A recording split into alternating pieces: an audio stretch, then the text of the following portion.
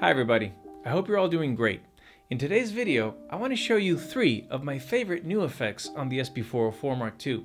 But first, I got a little surprise for you. This year on YouTube has been truly amazing, and it's all thanks to you who have been kind enough to watch these videos or give me a comment or a like once in a while, and also to my amazing partners over there at Perfect Circuit who have supported me and this channel by not only helping me get my hands on some really amazing gear, but also through their affiliate program that helps me sustain this channel every time you buy something from them using the links down below. As a way of saying thank you for watching with all of my heart, I've teamed up with Perfect Circuit to give away a brand spanking new Sp404MK2 that you can win by entering the contest in the link below. This time around, it's only available for people in the US, but hopefully this is only the beginning, and I'll try to find ways to show love to my viewers outside of the US as well. Also, if you happen to know anybody who lives in the US who would absolutely lose their shit if they got a new Sp404MK2 for free, then be sure to share this video with them.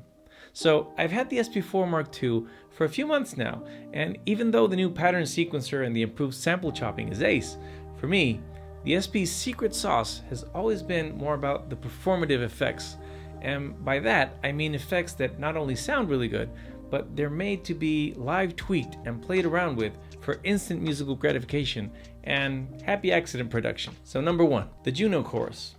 Apparently, the chorus on the Juno synths was kind of a pretty big deal, and I've seen it prominently displayed both on the Roland hardware synths as well as on their VST catalog as an essential part of sound design and sonic flavoring. Not being a really big fan of choruses per se, I've never really paid that much attention to it, to be honest, and man, was I missing out. On the MK2, you get 5 models to play with, 3 Junos and 2 GXs, which sound different enough to be identifiable, but not so much that when you switch models, it'll throw the whole mood out of whack. All of the models give the sound a rich body and an increase of space that's very tastefully done so as not to be overpowering. Even nearing the higher mix levels, I never get the feeling of going really overboard.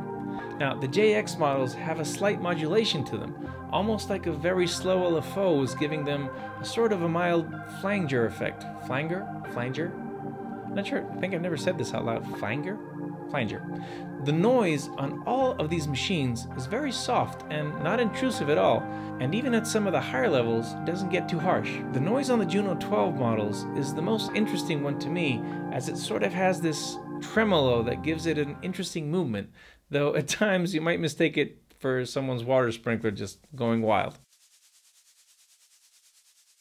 It's a great addition to the effects library, as I find it really useful for beefing up some of the sounds and adding some nice harmonics into the mix. Coming in hot at number 2 is the cassette emulation effect.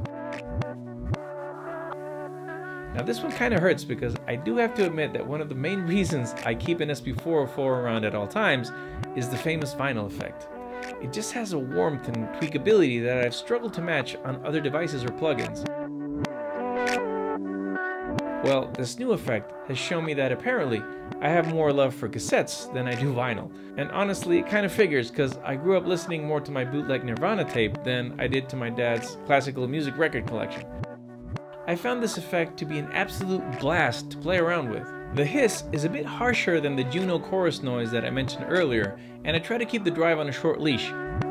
But the wow and the flutter, combined with the ability to tweak the tape age, is chef's kiss. The catch parameter imitates a tape getting caught and ripping up, which sounds pretty cool, but will evoke some pretty terrifying flashbacks for people of a certain age. There are few childhood memories more heartbreaking than watching your favorite mixtape's guts spill out of the car's cassette deck. Good times. So before heading on to my favorite new effect, I had to at least give a shout out to the scatter effect. I've come to think of it as almost an evolution of the beat repeat, in that it certainly adds the same kind of flavor, but by being a bit more unpredictable and adding a touch of randomness to the stutter, it feels fresh. It's not exactly a new effect, as it's been featured on other synths and group boxes by Roland, but it adds enough variety to make the beat repeat a bit different and original even. Let's just hope it doesn't get used to death as well. Finally, my absolute favorite effect currently on the Sp404MK2, which I believe came in the last update, has got to be the cloud delay. I always thought of myself as a reverb guy, but after this and the Chase Bliss Habit, I've got to say that the experimental delay is where the juicy, sugary, chocolatey, cream-filled center of ethereal musical soundscape is where it's at. On its own, the cloud delay is just chock-filled with options for you to play around with. You can control the pitch, the delay window, the mix, the feedback, something called cloudy, which I assume is how cloudy your cloud delay is, and lo-fi, which is just on or off, doesn't have any levels on its own. As a side note, I do find the lo-fi parameter to be a bit strange to have here, as it's extremely harsh and thin in contrast to the general character of this effect, to the point of being almost unusable, at least for me. So I'm gonna just act like it's not here at all.